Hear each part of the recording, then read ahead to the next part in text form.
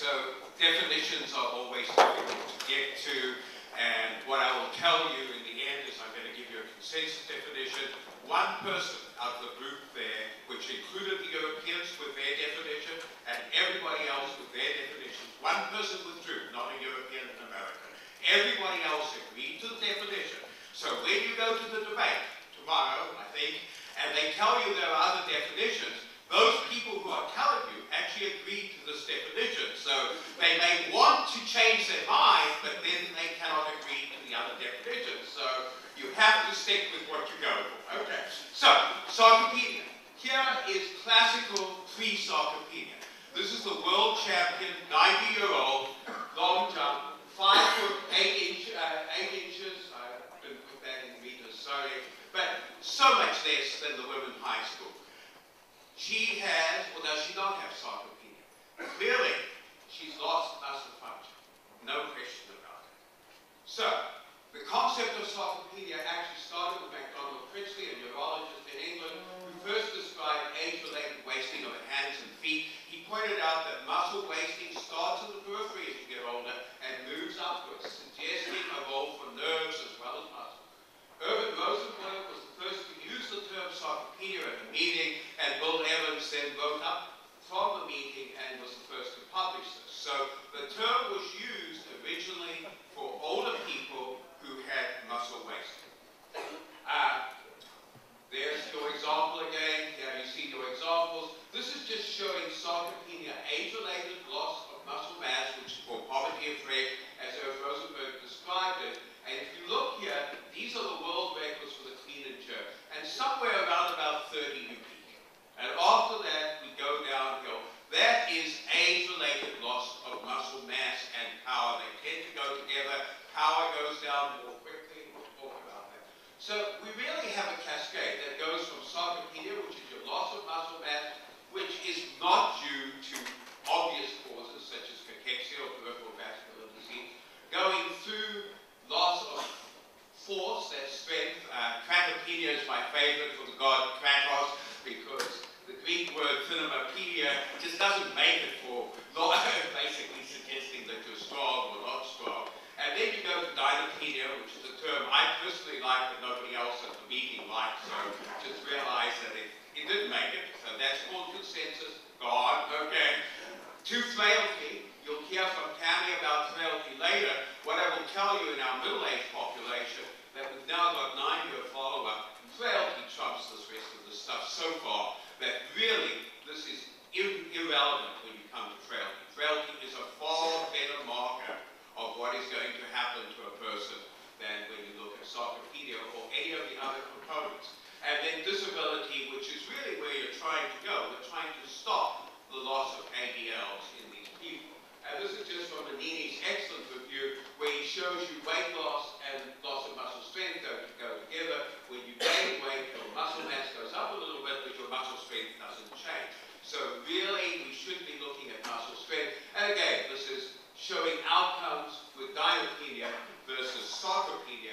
Clearly, dynapenia wins at every single setting.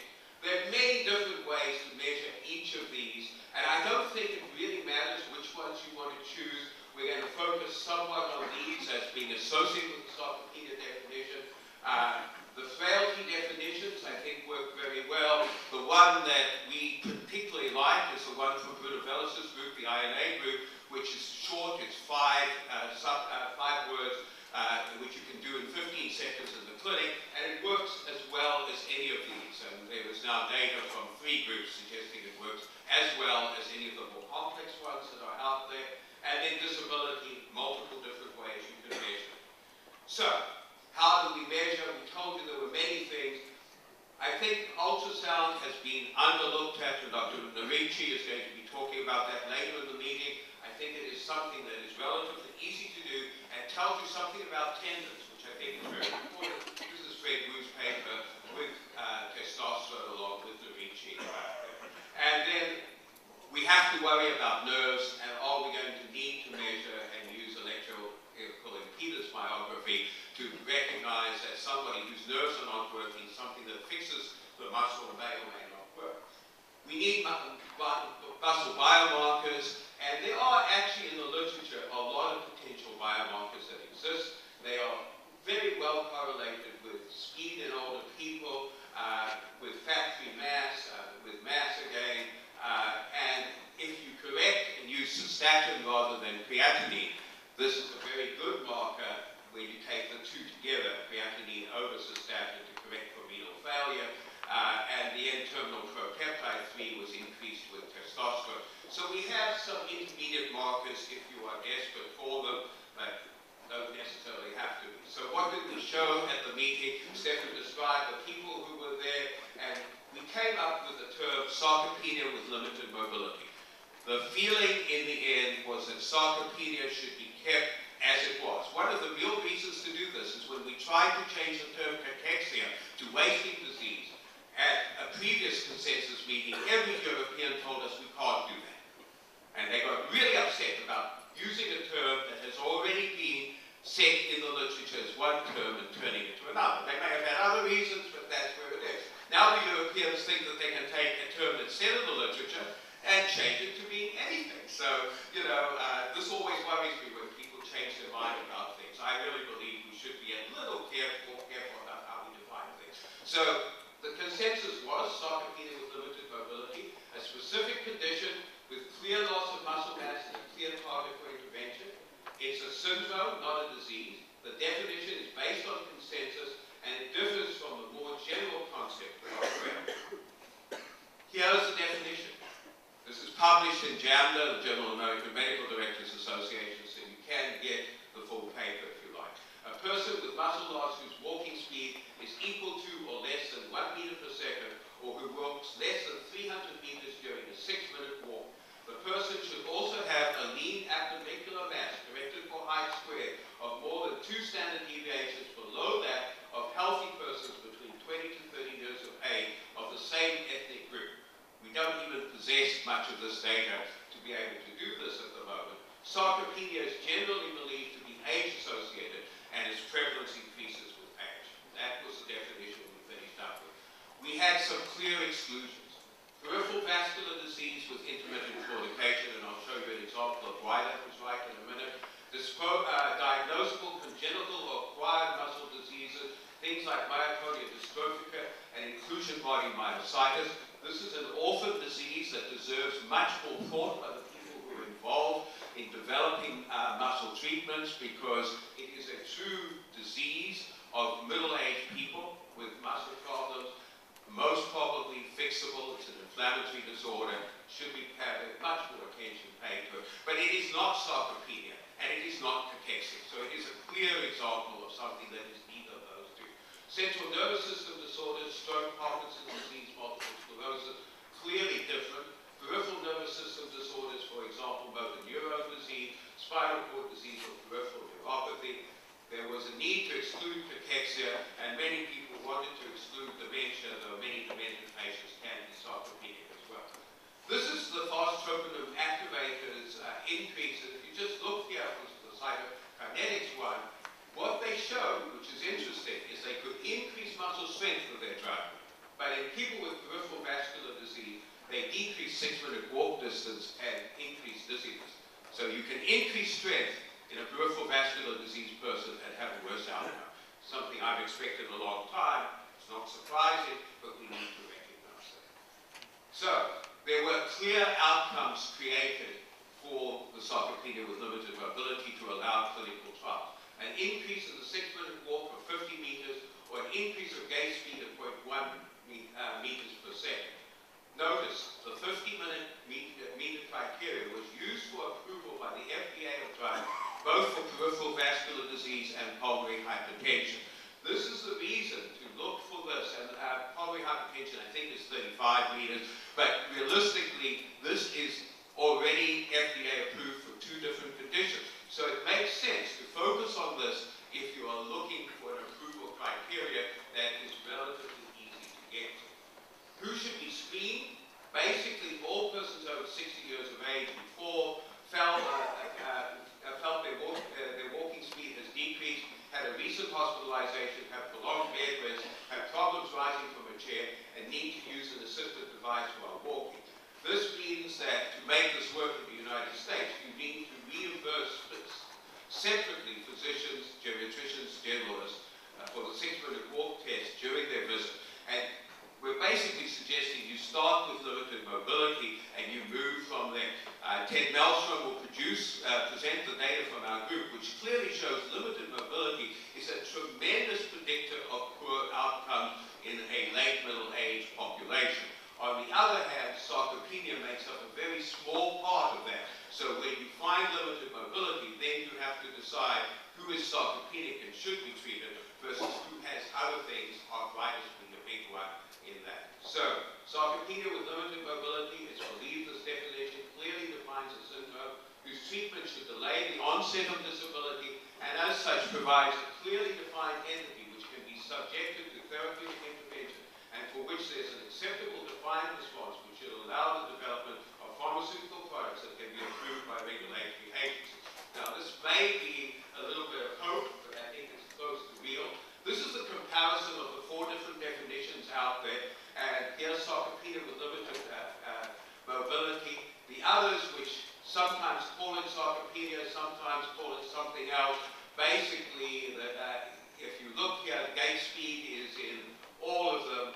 The 6-minute walk is not in all of them. The Cachexia group had other physical performance measures as being okay. All of these with a screen. So you screened with the function and then proved it was due to sarcopenia by measuring muscle mass. And this is a very reasonable way to look at it. I should point out to you that the European group did not define low muscle mass, so you know, that's your guess, okay? So just like to do that to get that. If Tommy to the audience, I'm doing that specifically for you, Tommy. Otherwise, it's fine. But we're teasing a little bit about this. But you have to define what you're going to be. Whether it's 2 standard deviations or something else, we can argue. I think looking at our data and others, 2 standard deviations is a reasonable starting point when we want to look at this. Stefan brought up myopenia. We need to point out that myopenia most probably is a reasonable way to look at this because there are a lot of congenital muscular disorders and you can't call those sarcopenia. And then there are a lot of acquired things. If we got rid of arguing whether sarcopenia is also cachexia, and obviously I feel fairly strongly that sarcopenia is not cachexia, but I'm a geriatrician, and it really makes me tremble when I see Vicky get up and talk about sarcopenia and cancer. That's cachexia. I mean, I can recognize that, and I'm just a poor geriatrician, you know. So we have to stop doing some silly things that just confuse the literature. Hi, Vicky, wherever you are, giving you a bad time. I love giving people a bad time. It's so much more fun. Hypothyroidism. No one can tell me hypothyroidism is either sarcopenia or basically cachexia. We pointed out peripheral vascular disease, totally different disease, which causes muscle wasting. Inclusion body myositis, certainly a different disease. Now, to finish up, what I want to point out to you is we now, or in January, will have a gold standard for trials. Maria Fianaroni Singh and her husband, Nayland Singh, are publishing in the JAMA a approach to basically hip fracture, where they took people with hip fracture, and one group got regular treatment, the other group got added to this for a year, resistance training twice a week. They showed decreased mortality, decreased hospitalization, decreased nursing home, improved activities of daily living, and improved walking without an assistive device. So in a year, with a not large number, this was not a huge number, they showed that you could get all those things that were suggested by the FDA non-representative, but these are things you can't get. So to bring a drug out that says, well, I can make you walk 2 yards longer, when we know that resistance exercise will do better, it's not going to work. I should point out that in Chapman, also in Australia, used testosterone plus protein to go, or a caloric protein supplement together, and showed that you could decrease hospitalization. So I think we have a gold standard now in the sarcopenic area or in the rehab area where you can actually make a difference. We know within a year you can treat people short term and you can make the real outcome differences starting with mortality. So I think that's where we have to go. And I know many of the industry people are now going to shiver because you've got to be at least as good as resistant exercise. And that's a hard bar to get over. But you know, if you buy a trainer for somebody, they're better most probably than most of the drugs we're going to have. And I've got 27 seconds left, and so I just want to show you Francis Bessel's at 84. she's not very magnificent here as a dancer until you realize that's an artificial shoulder.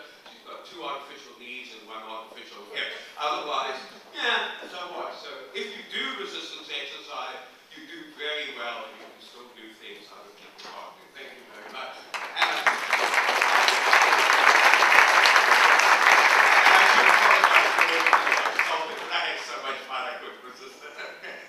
And I'm going to get Ken back on. Okay, John. Well, I mean, that's been a very provocative and interesting presentation. One immediate question that I would have for you, and this reflects the Cachexia and wasting muscle exercise in general, are you saying that the background treatment against which we look at Cachexia interventions and Sarcopenia interventions is optimal nutrition and exercise, and then we go beyond that? And how do we address that in clinical trial design? So, Ken, being a lazy human being, I would love to have a drug that basically allowed me not to do the exercise that I forget to do all the time. You know, and if you look at the knockout for the interleukin-15 alpha receptor, those animals exercise forever just for fun. So I'm quite happy to have one of those nice floating pseudo receptors that will get rid of the whatever the interleukin-15 alpha picks up, and therefore I don't have to exercise except when I feel like it. But even in that model, by the way, the animals exercise like that. They just exercise like that because they like to do it. They enjoy it. So that's the difference. So I think the answer is, if we can find a drug that does as well as exercise, this would be magnificent, particularly for older, ill people. But in the meantime, we should actually improve our physical therapy programs, which are disgusting. I mean, they really don't do what they're supposed to do. They don't do enough resistance training. Anybody, we stop them after 6 weeks or so, they really need a year or so outcome. So I think, yes, we should be doing that. We should have optimum nutrition. And if we find a drug that would be equivalent to that, I'm prepared to take the drug and not do the work. Okay, gain without pain, the American solution. And that doesn't exist, but it sounds fun. One last question. Okay, I'm from Leibniz Essence. If you screen first with a functional test and then you measure the lean mass, how many sarcopenic people do you miss? So what is the sensitivity specificity of course of the functional test? You know, looking at our middle-aged population, and Ted will do much better at telling you about this, and you should look at his poster and look at his presentation. But looking at it, I don't think it matters, because if you don't have limited mobility, you have thin muscles that are not really sarcopenic. So there are people, and in the Epidos study with Brunovellis and Yves Roland, we showed the same sort of thing, that muscle mass itself is not as clearly as important as either, in that case, obesity associated with a loss of muscle mass. So I think what we've got to recognize is small muscles are a marker, just as small bone is a marker for a condition where you may want to treat those people. But as Dr. Cummings so beautifully pointed out, we have moved in bone now to using other things as well as small bone. And small bone alone is not what you're going to treat. You're going to treat people who have the risk factors with the bone. Same sort of thing, I think, with muscle. So you will find some athletes who have not very much muscle because they're just like that. That's how they were born. And they'll have small muscle but be functionally pretty good. So I think you start with limited mobility and then you've got to develop some diagnostic diagram to work out what are the different causes beyond just sarcopenia, and whether you should actually do a dynapenic intervention, i.e. measure strength in some way, rather than basically doing a DEXA. And it's easier to do a grip strength, quite honestly. So, you know, there's not enough data at the moment to really tell you, but I think